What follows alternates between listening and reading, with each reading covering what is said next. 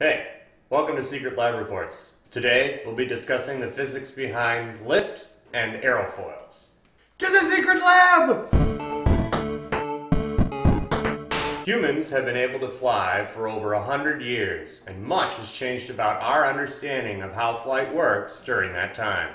First, let's talk about an old theory that didn't survive the test of time, and then we'll discuss aerofoils and the physics behind them. The equal transit time theory of lift makes some false assumptions about airflow. It surmises that the airflow on the top and bottom of the wing must rejoin at the tip.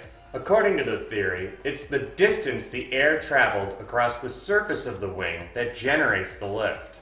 A quick look at this profile drag image in a wind chamber with an aerofoil easily disproves this theory. Aerofoils are found on the wings of airplanes and the propellers of helicopters. They're designed to move the air around them. While in motion, aerofoils generate more lift than drag as compared to other objects or a flat plane. They do this by exerting downward force as the air flows by. See the air? It's flowing by. The flow changes direction when it passes the aerofoil.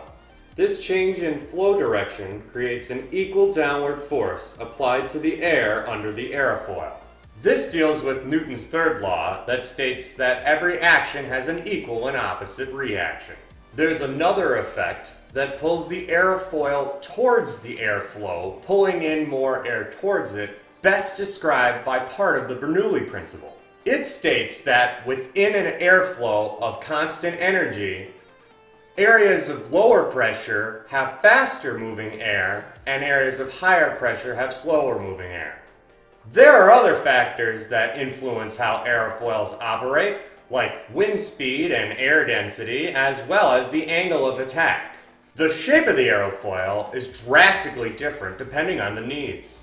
Most commercial planes, like the 747, use swept wings, while military aircraft use delta wings, specially crafted for supersonic flight. Aerofoils at this point in time are designed specifically for Earth's atmosphere, but aerofoils for the future could be designed for any atmosphere. Depending on its density and wind speed, it could look drastically different. What types of cool aerofoils could you guys see being used in the future? Let us know in the comments below, and don't forget to like, share, subscribe.